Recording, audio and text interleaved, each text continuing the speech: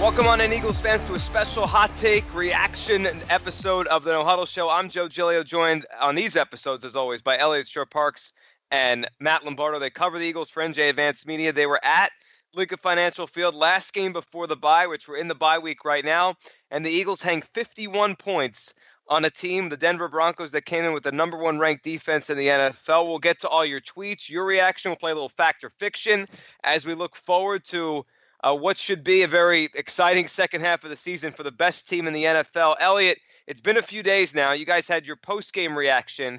This week has kind of settled in. It's the bye week. And the Eagles, in the eyes, I think, of almost everyone around the NFL, are the best team in the sport through 9 weeks. It's just incredible how good they've gotten over the last month, really. Yeah, I think a few times on the pod I've said, when you take a step back and just kind of look big picture here, if you would have told me they were going to be 8-1 at the bye week, I would have said you're crazy. I remember listening to 90-40 VIP with Ike Reese, and Ike was starting the season off with his win-loss prediction. He was like, win. And I'm like, get out of here. Like, that's not going to happen. And here we go. I mean, they're 8-1. Obviously, the second half of the schedule is a little tougher, but definitely winnable games. And I just think, over these last few days, kind of my takeaway has been there's been a lot of people trying to rationalize why they're maybe not that good or why their win over the Broncos, wasn't as impressive as it is. But no, it's incredibly impressive what they're doing to put up 51 points on arguably the best defense in the NFL. And I think things are only going to get better. I don't subscribe to the idea that they're going to choke or that something's going to go wrong. As long as Wentz stays healthy, I think this team, they're not going to go 4-3 in their final 7 games. They might lose another game, maybe 2 more at most. But I think Eagles fans should get ready for a really exciting second half of the season. They should. This team is rolling now, Matt, and it's 2 weeks in a row. The Niners game, I don't think anyone expected it to be that close, even though with the weather. But last week, this past Sunday against the Broncos, to do what they did against that defense, it almost looked easy for them. Yeah, it was amazing. And 2 weeks in a row in the month of November, guys, they've rested their starters in the fourth quarter. Nick Foles has played close to a quarter of football each of the last 2 weeks. And Carson Wentz still threw for 4 touchdowns against the number one defense in the league with the Denver Broncos last Sunday. So I couldn't be more impressed in what they're doing right now. And they have the luxury of the bye week where you're probably going to get Ronald Darby healthy going into Dallas. You're going to be able to, rest up. Everybody's hurting this time of year. Last year, the Eagles had the bye in week 4. This year, they kind of have the benefit of, recharging their batteries halfway through the year. I think that the second half of this season is going to be much more interesting. I think that the schedule is significantly tougher the rest of the way. And I think that this 8-1 cushion is going to serve the Eagles well, because I think there is a chance that they could lose as many as 3 games in the second half of the year. I know that we'll debate it and we'll get into it, but I just think that they're playing some of the best football in the league right now, but they've had the benefit of playing outside of Denver and outside of Kansas City, some competition that they should have taken care of business against. So kudos to them. They haven't slipped to date. And even if they lose 3 games the rest of the way, I don't think that's a failure. I don't think that's something going wrong. I just think that the second half is a much more difficult stretch than they played in the first half. Yeah, I'd agree with that. And I guess we'll figure out and see how many games they lose and how they lose them. If they only have 2 losses down this stretch and then sit guys in week 17, they lose that one. Probably different than if they lose 3, they're really trying to win. Let's get to our first Twitter reaction here from @DJ_Hardy 009. And he said in the playoffs. We'll look forward a little bit here because I feel like we could do that, which is amazing with the team that we weren't sure could be anything close to this. In the playoffs, who is the bigger threat? Saints, Seahawks, or someone else? Hashtag the No-Huddle Show. Eliot, if you look at the playoff picture heading into now, right, if the season ended today, the Seahawks wouldn't be there. Though I think a lot of people, maybe all of us included, would say the Seahawks would be a threat if they do find their way in. But they're not in that picture right now. Who are you looking at underneath the Eagles that you say that would be an intriguing game or that's a threat? I think without question, and I know Matt disagrees with this because we've debated this in the press room, but I think without question, the biggest threat to the Eagles making the Super Bowl is the Seattle Seahawks. Because, people talk about, well, should the Eagles should they be favorited to make the Super Bowl? Are they the best team in the NFL? And I think the answer to both those questions is no. I don't think they should be favored to go to the Super Bowl. I don't think they're the best team in the NFL because I look at it come playoff time, the things that they have, the thing they don't have that a lot of other teams will is playoff experience. Because the Seahawks have it, the Saints have it, the Cowboys have it, the Rams don't, but I don't view the Rams as a legitimate threat. So if you look at those three teams, when you break them all down, the Saints and Seahawks both have a good offense, but I think it's the Seahawks defense that makes them the biggest threat to the Eagles, because they have the best defense among those teams. They have not the best quarterback, because Drew Brees is probably better than Russell Wilson, but they have a Super Bowl winning quarterback, and they have playoff experience. So I think, assuming the Eagles finish with the number one record, and I think they probably will, or at most they'll be number two, I think they're more than likely going to avoid a trip to New Orleans, which means I think come playoff time they'll beat the Saints in Philly. But I don't think I would pick them to beat the Seahawks in Philly or in Seattle. We'll see how the second half of the season plays out. But as of now, if the Seahawks came to Philadelphia, I would pick them to beat the Eagles. And if the Eagles go to Seattle come playoff time, I'd pick them to lose. So I think that those are the only two games, other than going to New Orleans, that could really knock the Eagles out come playoff time. It's funny, that game that just happened this past Sunday, right as you guys were wrapping up at the link, the Redskins in Seattle against the Seahawks, that really helped the Eagles, I thought, because Kirk Cousins went down and won that game, Matt, and it gave the Seahawks their third loss, which I'm not saying it's over. There's a lot of the season left, but if you're kind of projecting ahead to who gets the number one seed, and now Seattle's not even in the playoff picture, but if they do get there, that loss hurt. I agree with Eliot with a lot of what he said about the Seahawks, their track record, Russell Wilson, Pete Carroll. But there is something a little weird about them this year. They don't stop the run the ball as well as they used to. Matt, I know you've been high on the Rams, and they're emerging as a team that, clearly they have to be part of this conversation because they're putting up as many points as the Eagles are basically every week.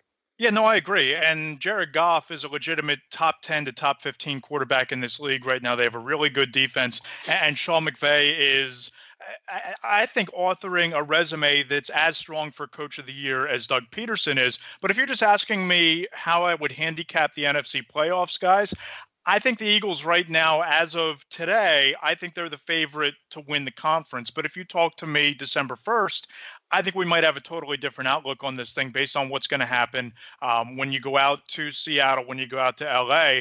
Joe, I agree. I don't think the Seahawks are quite the same. But if the Eagles have to go to Seattle for an NFC championship game, going back there twice, going back there 3 times in 2 years, I still think that's a grueling environment. It's one of the toughest places to play. Russell Wilson in the postseason is still a quarterback with experience. Drew Brees, I think, is a threat anywhere. And my concern is that the Eagles stumble and lose both of those West Coast games, and you wind up having to go to Los Angeles, having to go to Seattle for an NFC championship game. And I don't know if this team is ready to take care of business on the road. The only team that I think I'd pick the Eagles to lose to, both home or away, would be the Saints. They've won 6 in a row. Drew Brees is getting better every week. He's finally starting to come to grips with an offense that doesn't have Brandon Cooks, and that defense is finding its footing a lot quicker than a lot of people expected it to after an offseason with a lot of changes. So if I were putting my hierarchy of worry, the top 3 teams that I think Eagles fans and the Eagles should worry about are the Saints number 1, Seattle number 2, and the Rams are right there in that mix. The NFC is pretty good. I think it's better top to bottom than the AFC. The AFC has the Patriots, it has the Steelers, the Chiefs, all really good teams. But you look at the conference, the Seahawks aren't in the playoffs right now. And we all agree they're a good team and a threat if they do get there. So the NFC's deep. Right now, Eagles are on top of it. All right, at Kyle McCloskey. Hold on, sorry. Can I say one more thing before we move on? Sure. So as much as I think we all agree, the Eagles are going to be a playoff team and they could finish with number 1 seed, it is worth mentioning they play the Rams, they play the Seahawks, they play the Cowboys, and it's very likely that a team with 10 wins could miss the playoffs this year. So I do think they're going to finish with that top seed, but if the Eagles don't take care of business against those 3 teams, they could be fighting for a playoff spot come like week 15, week 16, which is crazy to think because they're 8-1. But because the way their schedule works out and playing all those teams on the road, I know they get the Cowboys at home as well in week 17. But I don't think it's going to fall apart, like I said. But this isn't like the Eagles are going to have to take care of business. This is not going to be a cakewalk to the finish line for them. And the fact they play those opponents we just talked about makes these games even more important. It's true. It's weird with the way the schedule is. It feels like they could lose all the big games and still make it, but it would leave no confidence heading into the playoffs because they still have the Bears, they have the Raiders at home, they have the Giants. You would think if they win those 3 games, they're in at 11 wins. But if they lose all the other ones, which means 2 Cowboy games, Seattle, Los Angeles, I don't think anyone's going to feel good heading into the playoffs. So Kyle said Eagles will be 10-1 post-Thanksgiving, 14-2 at the end of the year, unless they sit everyone. Final game at the high point, and then they'll be 13-3. Eliot, when you look ahead, and you were kind of just doing it here, I mean, where do you think this thing ends? I mean, before the season, I said 10, and then I started to move it up to 11 just because they kept winning. And now at 8-1, I think 12 is more than realistic, and 13-3 is not hard to imagine considering they're already 8-1. So if I just were to pick the remaining games, just like win, loss, I would have them finishing 14-2 because the only game I'm going to pick them to lose, barring injury, is going to Seattle. I think they're going to beat the Cowboys. They'll beat the Bears. I really don't see the Rams thing. I mean, Matt, you're saying he's a top 10 quarterback, Jared Goff. I just really top 10-ish, not top 10-ish. Oh, how much have you watched him?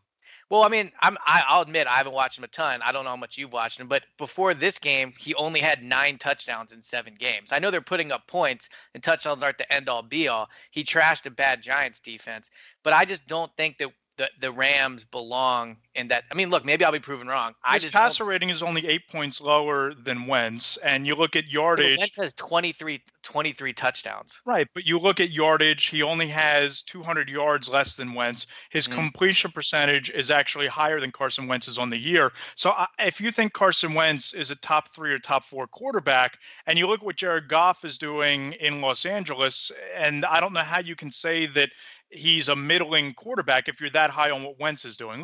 Well, I think the argument could be there's just not a lot of good quarterbacks. So maybe he's, top 10, top 12 just because of that. But Jared Goff is still not a guy where if I'm an opposing team, I'm worried about playing him, in my opinion. I mean, he's only thrown 4 picks and they've come in 3 games. I mean, I just look at what Goff is doing, and I've watched him play. He looks like a completely different quarterback than he did a year ago. He threw 2 picks against Seattle. He threw 1 interception against the Redskins and 1 early on in week 2 against the Cardinals. He's at 110 or higher passer rating 3 times, 2 of them above 145. I just look at what he's doing, and I'm impressed with the way that he's turned around his career from last year.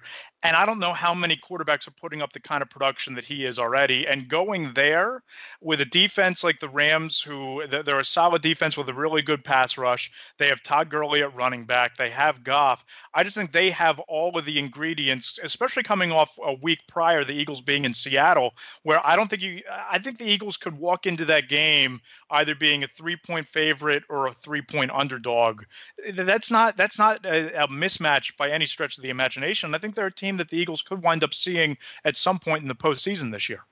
Yeah, and I think the Eagles, staying that week in California, coming off the Seattle game, which I think is going to be a loss. I don't think they're going to get smoked or anything, but I think they probably will lose to the Seahawks up there.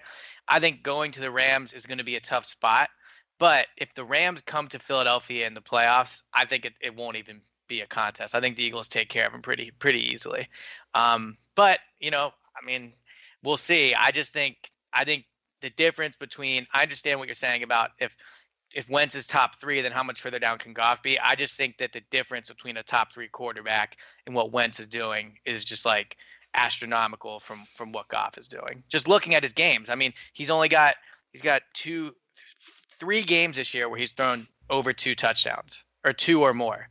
So, he's not really – I understand his passer rating and all that, but I think you can look and say Wentz is carrying the Eagles, where Goff, I think, just if you look at his stats, and I will admit I haven't watched him a ton, does seem like he's more game managing. I think that's selling him a little bit short, to be honest. But look, if you're not buying in, I guess we'll see when they play the Eagles and you get to watch them firsthand. I just look at what he's doing. He threw 4 touchdowns on Sunday. I know the Giants have cratered, but the passer rating above 145 twice a year, that's pretty impressive to me. 3 times over 110. He has the 98 passer rating against the Cowboys.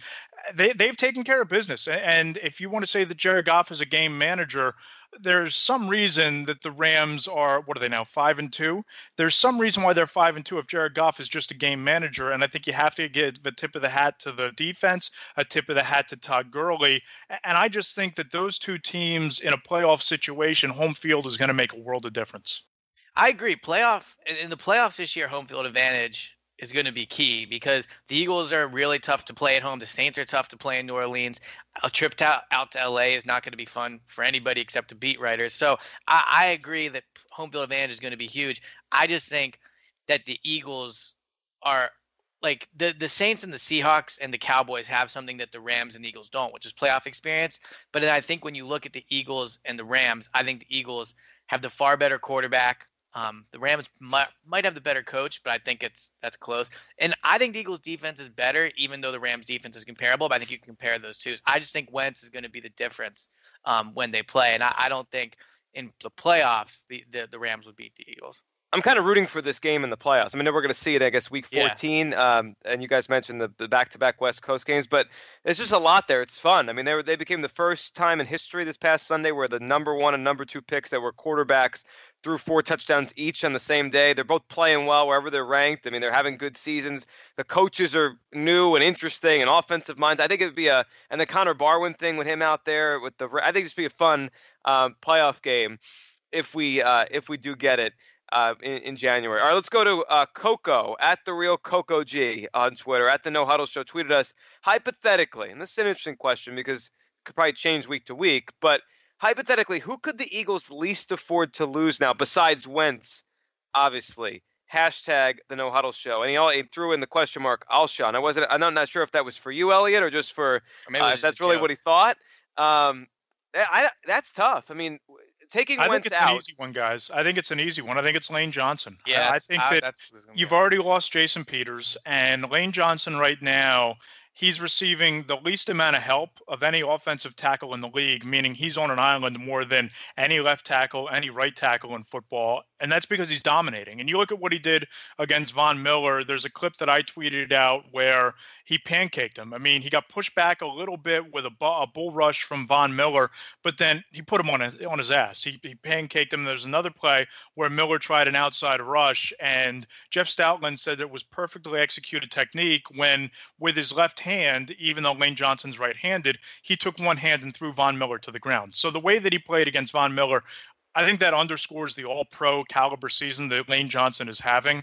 And we look at last year how much the Eagles struggled without Lane Johnson. Yes, they took care of business when he sat out against the Carolina Panthers on that Thursday night game. But I think if you were to lose Lane for a extended stretch now after having lost Jason Peters, I think that decimates your offensive line and it changes everything about the offense. So this is a layup for me. The one player that they can least afford to lose is Lane Johnson. Yeah, I agree. The second place I would say, though, might be Malcolm Jenkins, just because the depth at safety is so bad and he does so much for him. But, yeah, I mean, that's an easy one. It's definitely Lane for sure. I mean, because you don't want to ever think about putting – the only thing scarier than putting Isaac Samalu out of tackle would be the fact that Taylor Hart would then be the top backup. So if they lost Lane, things could get really ugly really quick. The clip, Matt, that you mentioned of specifically the one that Stoutland commented on of Lane Johnson, it's one of the most ridiculous videos you'll see if you watch film or just watch a highlight. Not only because he does it to him, because you realize the guy he's doing it to is the best pass rusher in the NFL and has been since he walked in the league in 2011. Like, he just took Von Miller and threw him to the ground as if it was some sort of scripted wrestling move. Yeah, it was unbelievable. And Lane has really done a nice job this year, I think, of, getting motivated. And I think that he hears some of the criticism from opposing players. And he's talked about, guys trash talking about the suspension. And I know that there were some analysts saying some things that, Von Miller was going to dominate that one-on-one matchup between the two of them on Sunday. And he's channeled that into his play. And the Eagles are pretty fortunate when you look at what they've gotten from that whole right side of the line. Jason Kelce at center having a career year. They're going to really have to make a decision on him in the offseason. Brandon Brooks is playing at a really high level, particularly when it comes to run blocking. And Lane Johnson might be the best tackle. Forget right tackle, maybe the best tackle in all of football. So you look at what they're getting from that right side. It's really kind of mitigated the loss of Jason Peters at left. And Stefan Wisniewski taking over for Isaac Seumalo left guard has been a little bit of a godsend, but that right side of the offensive line anchored by Lane has been, I think, an underrated reason why this offense has been as successful as it's been this year. Let's talk about Alshon for a second. A couple tweets about him, one in the last tweet, and then O'Brien94 on Twitter said, Alshon and Wentz look to be getting on the same page. Offense looks more explosive. Eliot, I know you wrote to start this week about Alshon and his contract, which is obviously up after the season, a 1-year deal, and how it kind of changes week to week, the decision the Eagles might have to make. What do you think of Alshon? Now, that was clearly his best game. He seems to be, I've noticed the last 2 weeks, a little bit more, I don't know, burst or explosion. He just looks better than he did earlier in the season. The numbers in totality are not great. He's clearly having a good impact on the offense. What do you think watching Alshon kind of as the season has now progressed? Well, I remember sitting in the press box with Matt during that game. This was before he caught his second touchdown, and saying, with Alshon this season, it seems to always be like he makes a play and then, something, he either has a penalty or a drop. And I mean, he played very well against the Broncos. But my counter would be, I mean, he's on pace to have a good year. You mentioned his numbers. I have it right here. I think he's on pace for like 10 touchdowns and, like almost 1,000 yards, 888 yards. So he could finish with good numbers. And I think his last 7 games are going to be more productive than his first 9. But I still think you're seeing a number 2 wide receiver. He drops the ball. His 2 touchdowns against the Broncos, I think if you rank like why those touchdowns happened, you put Wentz and Doug Peterson ahead of Alshon there. I thought the first one, I mean, he sold the fake. He helped to sell the fake. But it's not like he jumped up and just outmanned Talib. And then on the second one, he wasn't touched either. And it was an amazing throw by Wentz. So I agree with you. It's good to see Carson and Alshon getting on the same page. This is the highest completion percentage that Carson's had this year targeting Alshon, where he's caught 4 or more passes. So, the fact that he wasn't, even against the Niners last week, I think he was 2 of 7 targeting Alshon or something like that. So he was 6 of 11 this week, I believe. So it's an improvement. I'm just still not ready, as a lot of people are, to say, well, Alshon's getting ready to explode, just because I think he still just is what he is, a number 2 wide receiver. The calisthenics you do when it comes to Alshon Jeffery, I think they're hysterical, man, because you say that he's a number 2 wide receiver, and he's obviously this team's number 1 wide receiver. I don't think there's a receiver on this team. You can talk about Nelson Aguilar, but we saw Aguilar struggle last year on the outside, and you can talk about the numbers for Alshon Jeffery. I don't think we can dismiss 2 things here. Number 1, this is his first year with Carson Wentz, and Wentz in his second season. And I think all 3 of us would agree that Wentz's arc in this season has been pretty much a straight line from week 1. That if you go back and you watch the tape from the Redskin game and you watch the tape from the Bronco game, he's deadlier with the deep ball. He's more accurate consistently to the outside than he was back in week 1. And he's playing a much more confident brand of football. And at the same time, you're seeing that chemistry develop between these 2 who have only been on the same team for 9 games at this stage. So the fact that already through 9 games, Jeffrey's on pace to tie or exceed an average season with the Bears where he was for 5 seasons, I think that gives you all the reason in the world to be optimistic. And secondly, without Zach Ertz on Sunday, who was Wentz's security blanket, it kind of forced him to target the outside more, because Trey Burton and Brent Selleck did a nice job, but they weren't breaking open as consistently as Ertz was, and that wasn't the fallback option with Ertz not being in there. So you saw Wentz get more comfortable throwing to Jeffery, and I thought that play fake on the run pass option on the first touchdown was brilliant, and we talked about it after the game. Was the play brilliant, or was Alshon brilliant? Well, I think it was a combination of all 3, because number 1, Wentz and Ajayi selling the play fake for as long as they did and sucking in the defense to the point where Wentz could roll out and throw him. But Jeffrey sold it as a run early in that route pretty well, and then he broke open and Wentz threw him further open on the run. And those are the type of plays that Alshon Jeffery makes. I don't know that Torrey Smith makes them. I don't know that Matt Collins makes them. And I don't know that Nelson Aguilar would make that kind of play. And but what kind of play? He was wide open. But he broke open because he sold the run fake early on. And it's not like he was 15 yards behind the cornerback. And even if he was, that's a credit to Alshon for getting that wide open, is it not? But my point is, if I'm going to pay a guy $9.5 million, I need him to do a lot more than just sell the fake good at the beginning of a play, because I think I disagree with you. I think if you put almost any other receiver in the positions Alshon were against the Broncos on those 2 touchdowns, they both those plays still result in touchdowns. Maybe not Torrey Smith, because his hands have been a little inconsistent, but Alshon's hands have been inconsistent too. I mean, I think you could probably tally him for 3 drops last Sunday. So if he winds up with 1,100 yards and 10 touchdowns, I would bring him back. But my point is this. I think that when you look at why the Eagles offense is successful this year, the play of the wide receivers is extremely far down the list. Would you agree with that? Because I don't think that this offense, at least not through the first 9 games, I don't think it's fully utilizing the outside receivers because the quarterback doesn't target the outside receivers as frequently as he does the slot and the tight end. But I guess what I'm saying is I think we would both agree that Doug has done a good job play calling and play designing this year. Would you agree with that? Sure. All right, he's done an excellent job. Right. So I guess my point is if you look at like the best teams in the league and the best quarterbacks in the league, very rarely do those teams pay top dollar to a wide receiver. I guess you could say Atlanta, obviously with Julio Jones. But I think when New England made a trade for Brandon Cooks, and they give up, Joe? They gave up a second-round pick?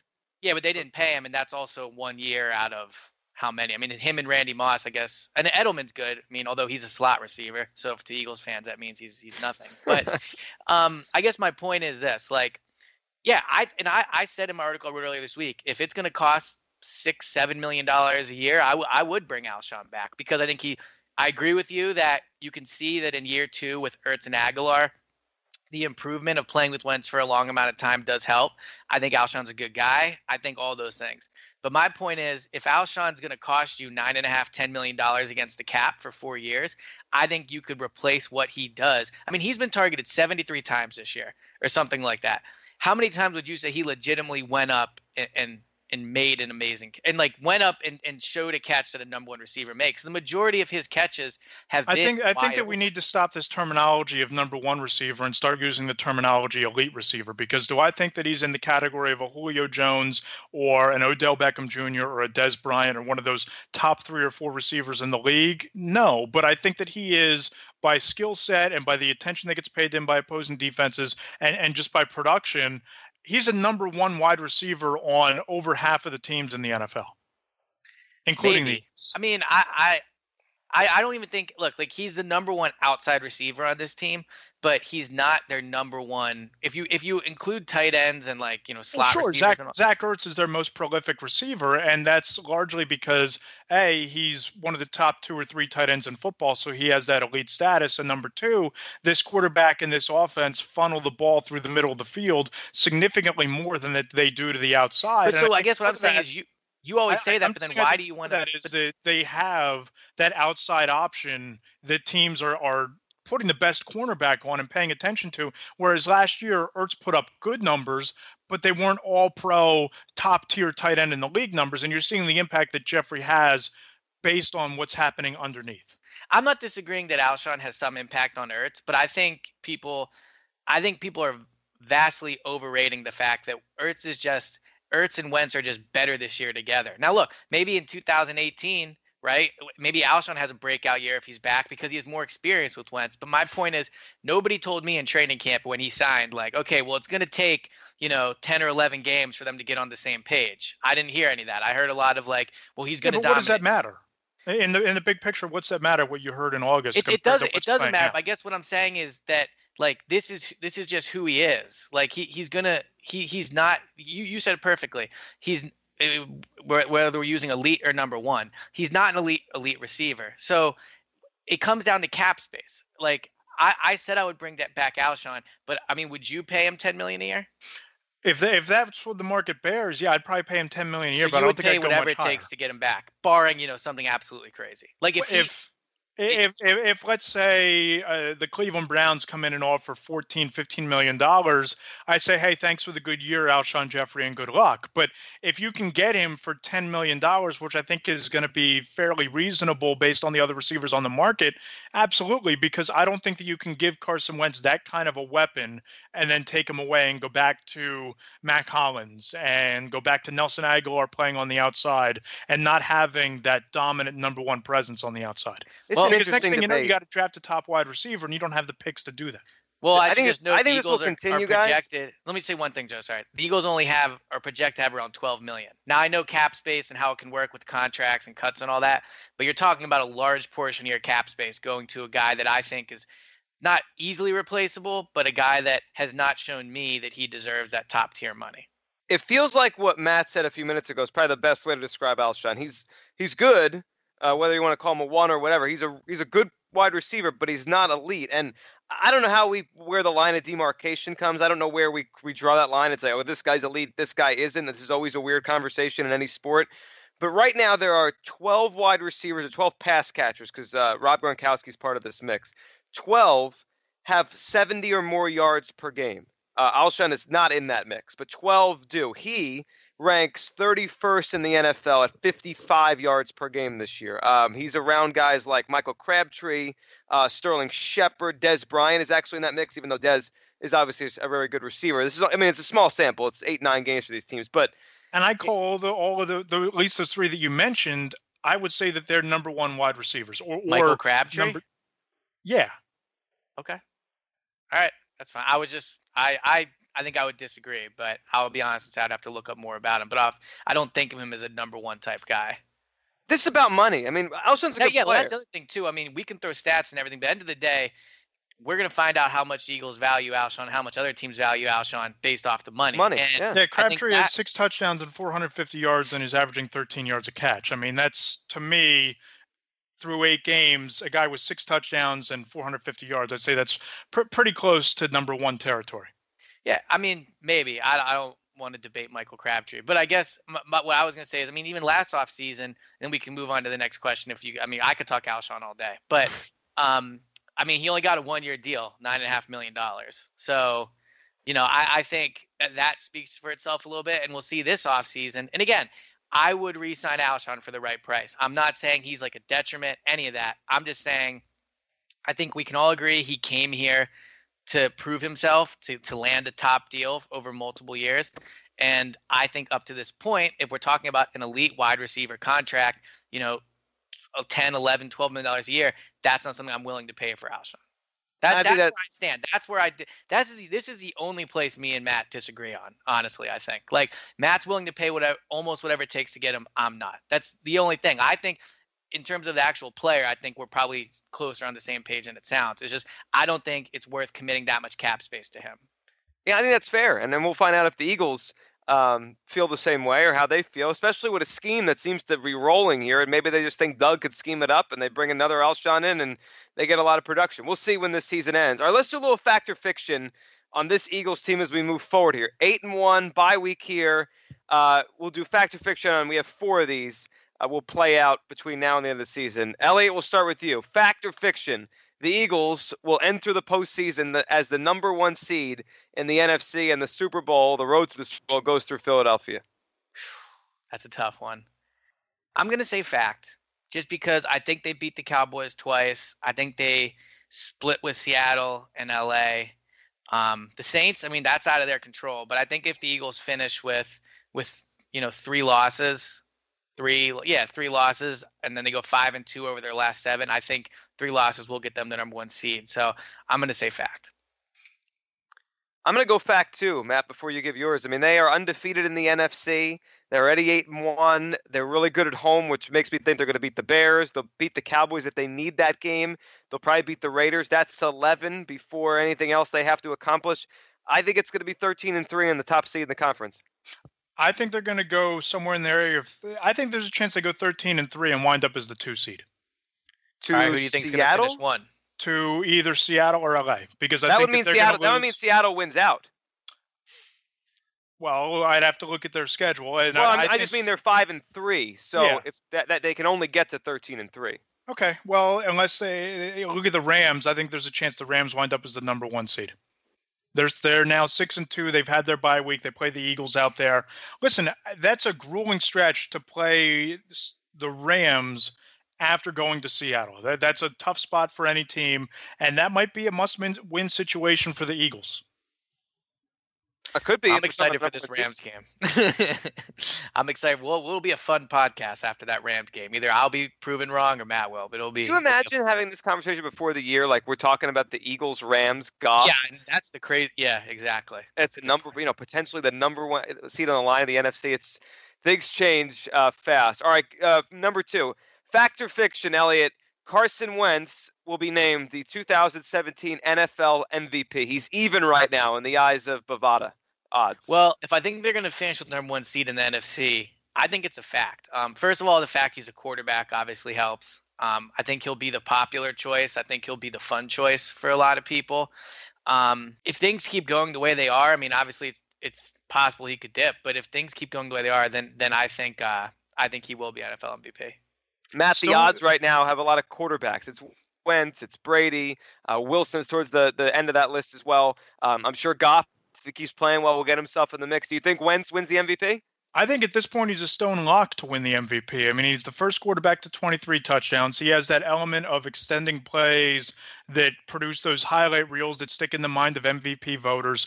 I just look at what he's doing, and Eliot said it earlier on the podcast that the Eagles are winning largely because of Carson Wentz. He's been the driving force. And if they're one of the top 2 seeds in the NFC, and you look at what he was as a rookie compared to what he is right now, I don't know how you cast a ballot for anybody else. You can make a case for Drew Brees. You can look at Tom Brady and say that even at the age of 40, his play isn't tailing off even a little bit.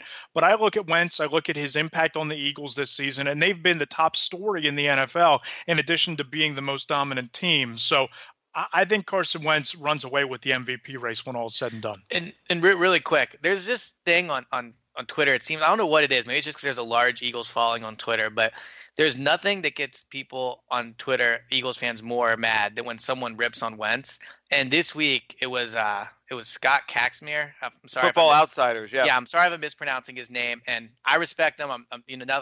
But to me, it's just funny at this point. If you're trying to discredit what Wentz is doing, like, you're clearly not watching. And I'm just saying this as someone that's seen every throw Wentz has made this season, basically every throw since he's been drafted. This team is 8-1. Almost solely because of Carson Wentz. If Nick Foles is in there, if anybody but like 2 or 3 other quarterbacks in the NFL are in there, they are not 8-1. I mean, you can you can really pick obscure stats, you can do whatever you want. But if Wentz is not the quarterback of this team, they are like maybe, I don't know, 3-5. Like they are not a good team. Wentz makes everything go with this team, and I think he completely changes the atmosphere. And to the people that don't cover the team, that's tough to see from far away, which is why I'm not blaming them or ripping them. But it's just silly to me that some people are still trying to pick apart Wentz's game when he's so clearly the reason they're the best record-wise. They're the best team in the NFL. Yeah, it's a very I agree, but I don't think there's a significant drop off from Carson Wentz to Dak Prescott to Jared Goff. I think that all three have a chance when we look back on a 3 or 4 year stretch looking forward here. All three have a chance to be the top 3 quarterbacks in the NFL. And I think the battle's moving forward between Wentz and Prescott and Goff, and eventually maybe you throw Marcus Mariota into that mix. Those are going to be looked at similarly to the way that we look back on Brady versus Manning. I think that these guys are all that good, and Wentz very well might be the best of the bunch, but I don't think that the discrepancy between the three is this big chasm that some Eagles fans think that it is. They're all really good quarterbacks, and here's the news, guys. That's great for the league. Anytime you have quarterbacks that are playing at that level and you have teams that can be that competitive, passing the torch from the Bradys and the Breezes and the Roethlisberger, that's one of the great things for football and one of the great things for a league that needs something to hope for in the future, because the future for the NFL in general, I think, has never been cloudier, but these quarterbacks are kind of that great white hope. And the NFL needed it too. Disagree? I disagree with you on Goff, but still, we can go ahead. I think Dak and Mariota and Wentz are a class above him right now. But is it just because of what you saw from Goff last year in the conversation about Goff? I mean, what is it when you watch him and when you look at the numbers and you look at their offense? What is it that you're not? What do you not see? What do you need to see more? Like I said, just from looking at his stats and from seeing what I've seen on Twitter and highlights and stuff like that. I mean, I'll admit I haven't watched Rams all 22 tape, but I just think he is more of a game manager than the other three. I think Dak this year has proven. Look, you were telling me about Dak last year, and I agree. I think Wentz is still probably slightly better, but I think they're very comparable. I think Mariota is very good. I just think Goff is not on that level yet of being a guy that I can look at and say he can carry me to a win, where I think those other three are capable of doing so. The interesting part about all three, the ones you brought up, Matt, and we're going to watch this evolve as the years go on. I feel all three now, it's not to take anything away from them. I mean, Wentz, I agree with you guys, is the MVP. Dak's good. Goff's had an incredible year. I think they're all the product of good coaching as well. And obviously, Dak has had a good scheme around him and a good running game. I think McVay's great. You guys know I think Doug is really good at what he does. So I think they're boosted by that. We're going to find out as the years go on how much their talent, kind of pushes past that, because they have coaching now, but if they also have this talent, which I think they all do, it's going to be fun. And that was all the one draft class. That was all last year's draft class, and no one really was excited about it. It was Goff and Wentz and Dak. No one talked about it, and here we are now. All right, a couple more Fact or Fiction before we wrap up. The Fact or Fiction, Eliot, the Eagles will beat the Dallas Cowboys twice this season, starting in week number, 11? Yeah, week 11. I think that's fact too. Even every time I've ever done a game-by-game prediction with this year's team, I've gone fact. I even made a bet with Matt that the Cowboys wouldn't win seven or more games. So I'm just not big on the Cowboys. Obviously, I think I'll end up proving wrong about the 7 games. But I think the Eagles almost beat them in Dallas last year. I think this is an Eagles team that is really capable of stepping up in big spots and takes things really personally. And I think they're going to go into Dallas thinking about the loss last year, thinking about sending a statement off of bye week, prime time, divisional game. I think they win that game. And then week 17, I mean, that's tough because you don't know what it'll mean. But if it means anything, I don't see the Cowboys. If it means anything to the Eagles, I don't see the Cowboys coming in and beating them in Philadelphia. Matt, your thoughts? 2 Cowboy games starting a couple Sundays from right now. I'm going to say it's a fact. I'm not going to go fact because, like Eliot said, I don't know. I don't know what Week 17 is going to mean, guys. That could be the first preseason game where the Eagles don't play any of their starters and the Eagles have everything wrapped up, which I think there's a better than average chance that they're going to have nothing to play for, and that game is going to be as meaningless to the Eagles as it was to the Cowboys last year. Let's say they both mean something. Well, then I think the Eagles win both, but I don't think that it's going to mean something. So, okay. I mean, I think that the Eagles take care of business. They're going to be either having clinched home field throughout the playoffs or have the number 2 seed and the NFC East locked up with no chance of winning number 1 by week 17. And just as that game against the Cowboys meant nothing last year, I think there's a chance it means nothing this year. Last one to wrap up this episode of Fact or Fiction. I think they'll split the games. I think the Eagles definitely get one, and the second one probably goes to Dallas. Will Sidney Jones play this year? Fact or Fiction, Eliot? We know the Ronald Darby news is starting to come out that he could be ready for this Dallas game. How about his counterpart, the guy we thought would start opposite him or maybe will start opposite him at some point in a future Eagles secondary, even though they're playing pretty well without these guys right now? Will Sidney Jones play for the Eagles in 2017? Fact or Fiction that he will? Man, if you would have asked me this like 3 weeks ago, I would have said fact. But the fact that he's still not practicing, and I think from when he practices, you look at how slowly they've brought along Darby. I mean, if they needed Darby, I think Darby probably plays 3 weeks ago. But I think the fact that their defense is playing well, they've been able to bring Darby along so slow and make sure he's 100%, make sure he gets a lot of practice time. I just think when you look at that and then the timeline, I mean, let's just say Sidney doesn't practice till after Dallas. So he's brought off the NFI after the Dallas game. Now you're looking at probably 2 weeks of practice time, 2.5, 3 weeks of practice time before they look at him as ready. And you're looking at week 14. And are you going to feel comfortable playing him come playoff time? So I used to think this was fact. I still think the people around him think he's going to play. But just when I look at it, I think I'm going to have to say fiction as of now. Matt, Sidney Jones, will he be on the field for the Eagles this year? Fact or Fiction, he will. Yeah, I said back during the draft when the Eagles took him, I said it back during training camp that I'd be far more surprised if Sidney Jones didn't play this year than if he did.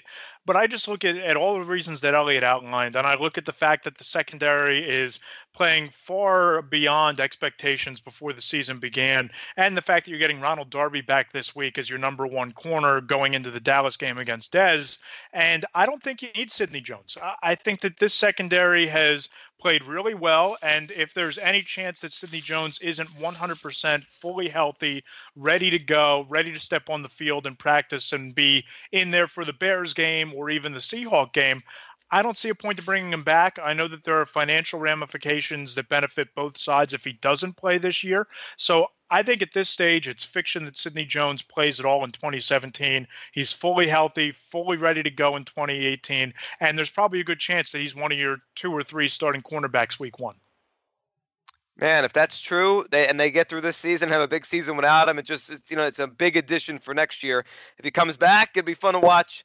on that side of it too. 8-1 at the bye. Eagles fans are excited, and it looks like you guys are going to be on the road at some point, or maybe home, but for some playoff games, maybe on the road to Minnesota.